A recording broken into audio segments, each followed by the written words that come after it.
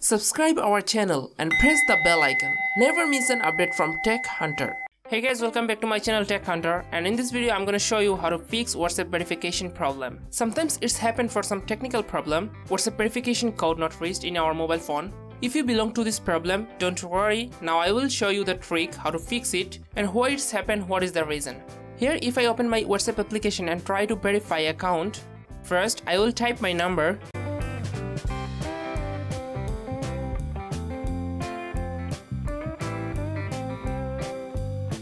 And then I will tap on next.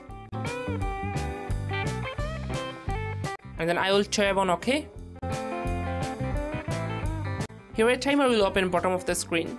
And we have to wait for the verification code more than 55 seconds. And as we can see, the verification code not reached yet.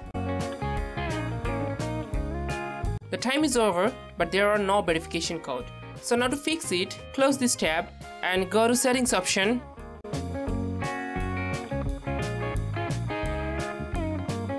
In settings, open apps.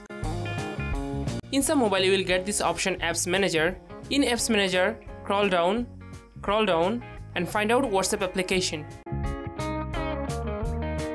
Open WhatsApp application and tap on storage. And here tap on clear data. Then go to back and tap on permissions, and here we have to enable all permissions. Here it's showing screen overlay detected because I have screen recorder on in my mobile phone, so I have to turn off screen recorder for allow all permissions. So after allow all permissions, then go to back, and again open your WhatsApp application,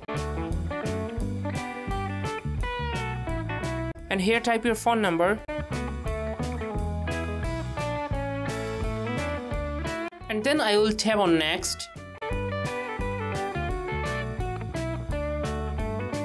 Yes, now our WhatsApp account verified successfully. Here is my verification code. Now fill up profile name and then tap on next. As we create WhatsApp account, I hope now you can solve your WhatsApp verification problem. If you have any other problem, you can comment me. And if you think this video helpful, please like our video. And for get more this type of videos, don't forget to subscribe our channel. And thanks a lot for watching. Subscribe our channel and press the bell icon. Never miss an update from Tech Hunter.